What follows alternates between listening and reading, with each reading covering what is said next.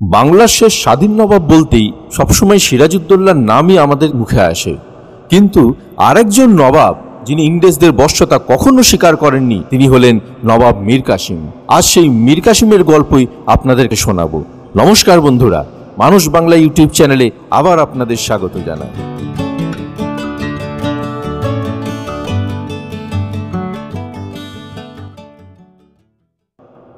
মসনদে বসে শান্তি পায়নি মির্জাফর, নামেই সে নবাব, প্রকৃতপক্ষে ক্লাইভের হাতের পুতুল। ক্লাইভ যা বলে মির্জাফর তাই করে, নিজের কোনো ক্ষমতাই নেই, সবকিছু নিয়ন্ত্রণ করছে ইংরেজ।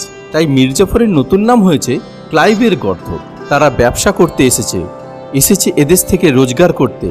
তারা সিরাজকে নামিয়ে মির্জাফরকে বসিয়েছে, তাদের দয়াতেই মসনদে বসেছে মির্জাফর। এ সত্য ভোলেনি ইংরেজ, ভোলেনি মির্জাফরও, তাই সহ্য করেছে সব।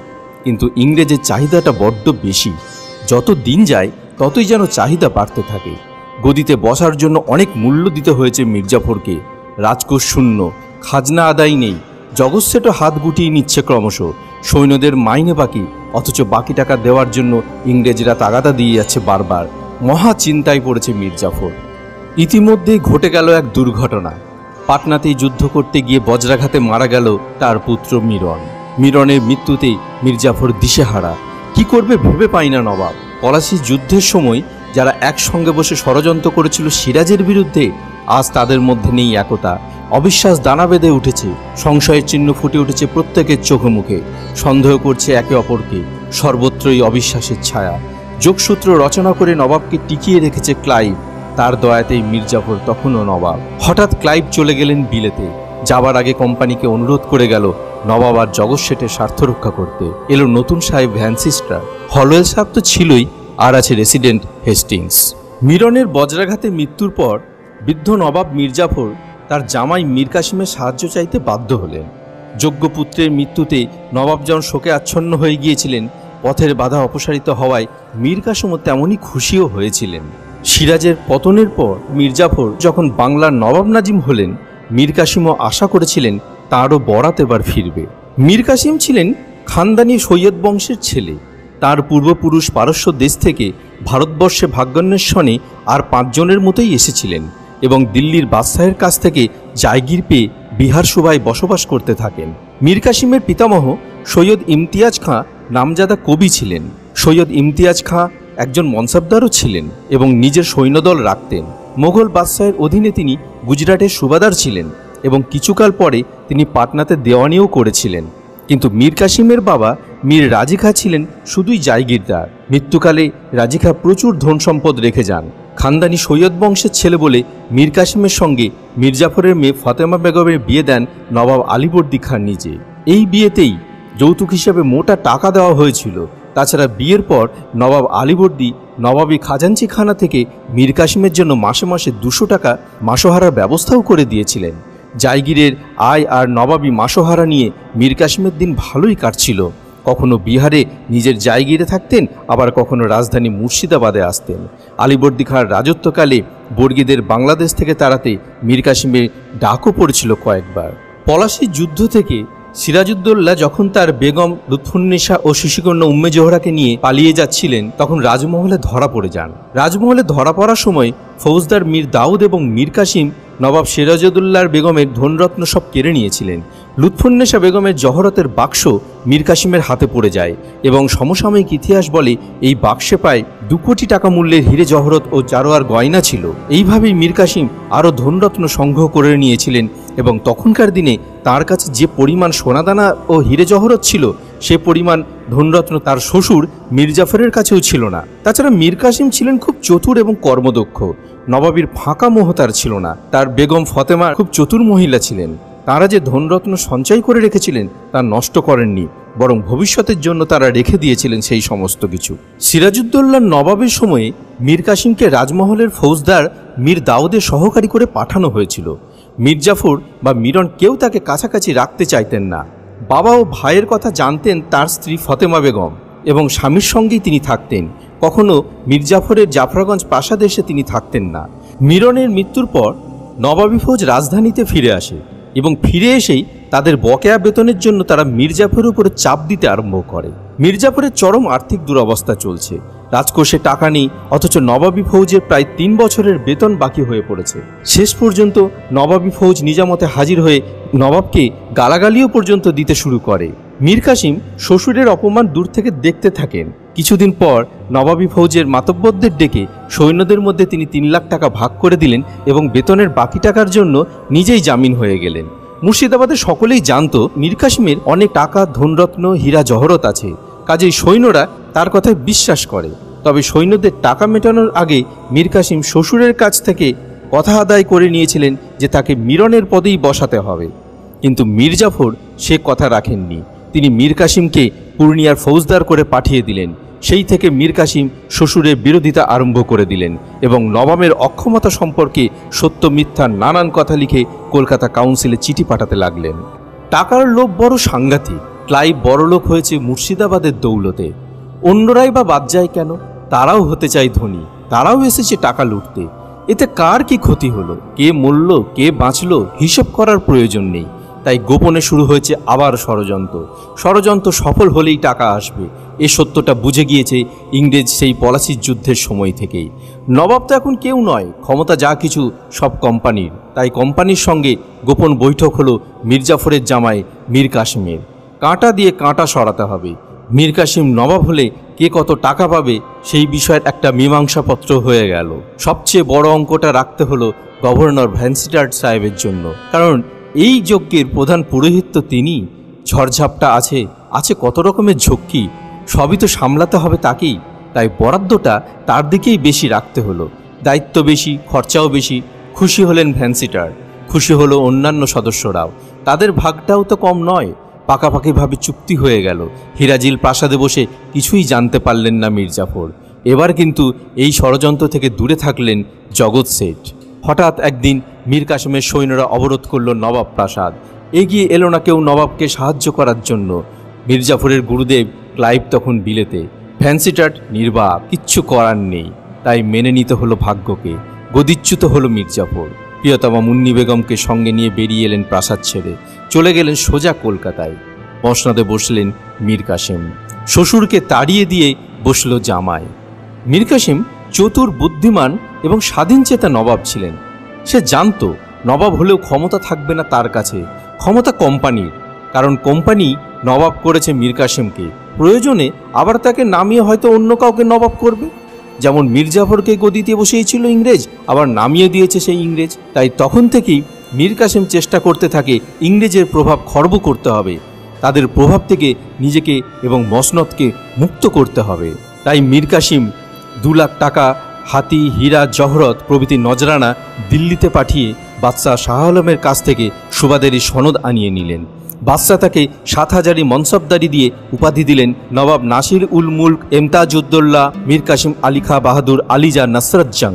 রাজস্ব আদায়ের কড়াকড়ির ফলে মীর কাসিম বাংলা বিহারের বার্ষিক রাজস্বের পরিমাণ দ্বিগুণ করে ফেললেন এবং অত্যাচার উৎপীড়ন চালিয়ে জমিদারদের কাছ থেকে বেশিরভাগ রাজস্ব আদায় করতে থাকলেন।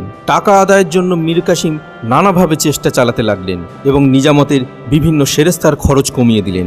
জমিদারদের কাছ থেকে মোটা টাকা নজরানা আদায় করে সৈন্যদলের বকেয়া বেতন শোধ করার ব্যবস্থা করা হলো। এইভাবে দিনে দিনে কর বৃদ্ধি হয়েছে, তার মাসুল গুনেছে সাধারণ প্রজা। জমিদারদের নাভিশ্বাস উঠেছে। মীর কাসিম কর বাড়ানোর প্রস্তাব করলেই প্রতিবাদ জানিয়েছে জগৎ শেঠ। গ্রাহ্য করেনি নবাব। কোম্পানির কাছে বিকিয়ে থাকতে রাজি নয় সে। যে কোনোভাবেই কোম্পানির প্রভাব থেকে তাকে মুক্ত হতেই হবে। খরচ সংক্ষেপ করা হলো, ছাঁটাই করা হলো বহু কর্মচারী, বিলাসিতা সম্পূর্ণ বন্ধ। নবাব যেন বেপরোয়া। যে কথা সেই কাজ। জোর জবরদস্তিতে টাকা আদায় হলো, রাজস্বের পরিমাণ বেড়ে গেল অনেক। কোম্পানির সব পাওনা মিটিয়ে দিল নবাব। মীর কাসিম বুঝেছে যে মুর্শিদাবাদ থেকে ইংরেজের প্রভাব এড়ানো শক্ত। মুর্শিদাবাদের দরবারে ইংরেজের অবাধ যাতায়াত, পাশেই কাশিমবাজারের কুঠি, গোপনীয়তা থাকবে না। তাছাড়া মুর্শিদাবাদে বিশ্বাসঘাতকের অভাব নেই। কার ভূমিকা কখন কি যে হবে আন্দাজ করা যায় না।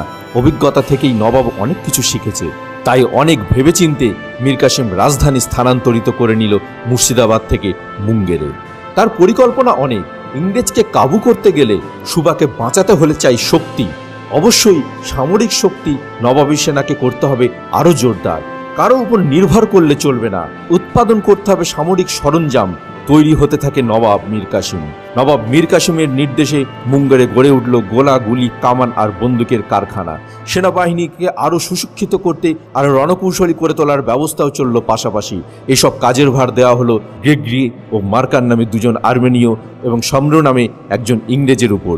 ইংরেজদের বন্দুকের তুলনায় মুঙ্গেরের কারখানায় তৈরি বন্দুক হলো অনেক মজবুত, একথা স্বীকার করেছে অনেক ইংরেজ ঐতিহাসিক। কারখানা তৈরির খবর পেয়েছে ইংরেজ কাউন্সিল, টনক নড়েছে তাদের। তারা বুঝতে পারল নবাবের উদ্দেশ্য। মীর কাসিম জানে জগৎ শেঠদের সঙ্গে যোগাযোগ আছে ইংরেজ আর গদিচ্যুত নবাব মীর জাফরের। জগৎ শেঠের প্রভাব তখনও অম্লান, তার আঘাত অব্যর্থ। জগৎ শেঠ মুর্শিদাবাদে থাকলে নিমেষে অঘটন ঘটে যেতে পারে। তাই মীর কাসিমের আদেশে নবাবী সৈন্য হঠাৎ একদিন অবরোধ করল জগৎ শেঠের মহিমাপুরের প্রাসাদ। মাহতাব চাঁদ আর স্বরূপ চাঁদকে সসম্মানে বন্দি করে নিয়ে যাওয়া হলো মুঙ্গেরে। চোখে চোখে রাখলে আশঙ্কাটা কমবে। খবর শুনে ক্ষুব্ধ হলো ইংরেজ।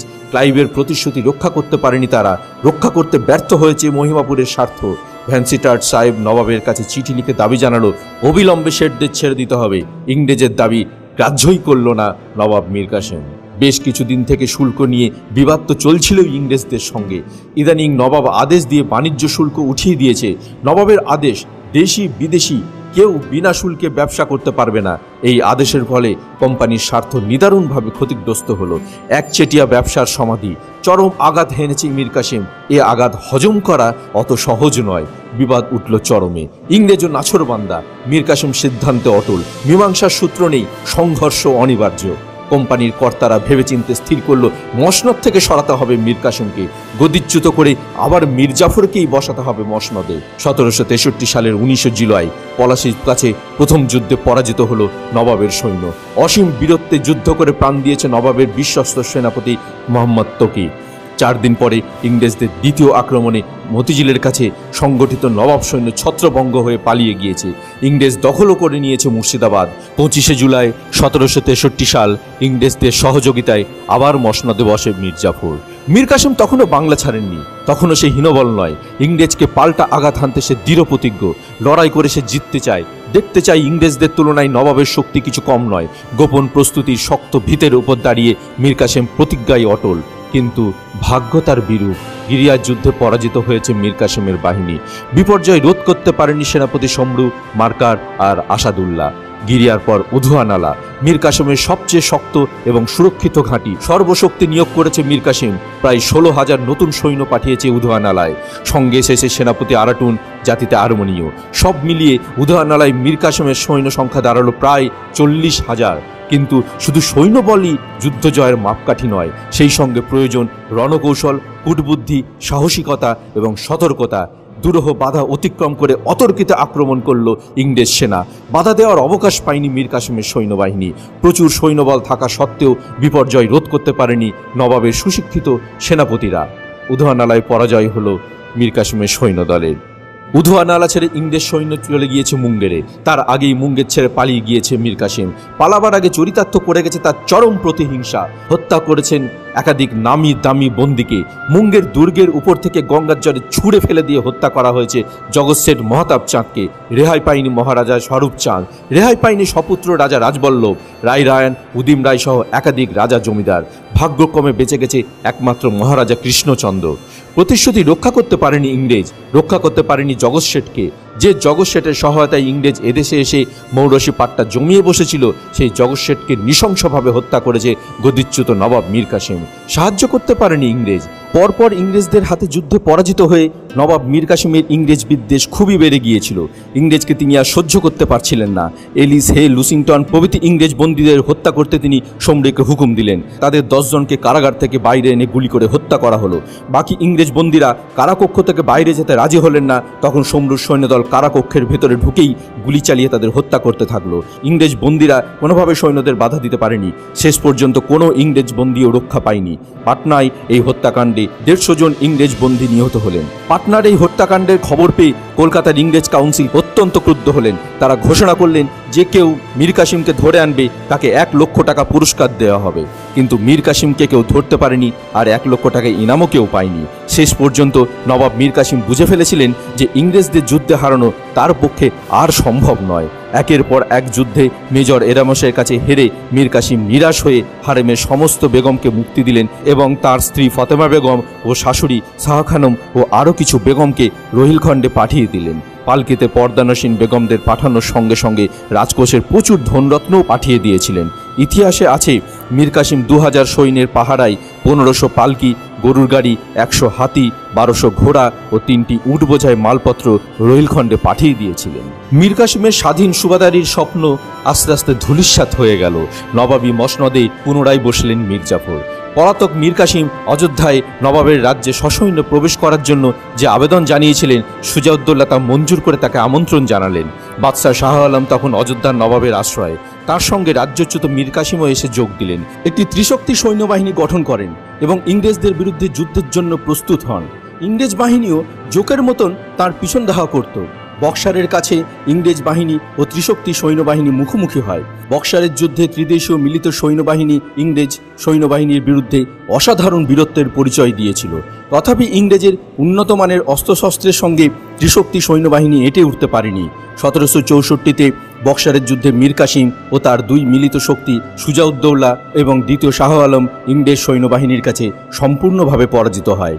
বক্সারের যুদ্ধের পর প্রায় 13 বছর জীবিত থেকে নিজের পরাজয়ের গ্লানিতে পাগল অবস্থায় দিল্লির রাজপথে ঘুরে বেড়াতে থাকেন মীর কাসিম। দিল্লি থেকে বিতাড়িত রাজ্যচ্যুত কপরদক্ষহীন নবাব মীর কাসিম শেষ পর্যন্ত দিল্লি ও আগ্রার মাঝামাঝি পূর্বাল নামে এক গ্রামের সরাইখানায় কঠিন রোগে শয্যাগত হয়ে মারা যান। তার পত্নী ফতেমা বেগম ও শাশুড়ি শাহ খানম দিনহীন নবাবের মৃত্যুশয্যার পাশে উপস্থিত ছিলেন। মীর কাসিমের মৃত্যুর পর তার একখানি শাল বিক্রি করে তার কবরের খরচ বহন করা হয়েছিল বলে সমসাময়িক ইতিহাসে লেখা আছে। শোনা যায় তার বেগম ও শাশুড়ি এবং তার 2টি ছেলে দিল্লিতেই শেষ জীবন কাটিয়ে দিয়েছিলেন। যাই হোক, মীর কাসিমের মৃত্যুর পর থেকেই নবাব নাজিমের স্বাধীনতা লোপ পেতে থাকে এবং ইংরেজরা ধীরে ধীরে বাংলা ও পূর্ব ভারতের কর্তা হয়ে ওঠে।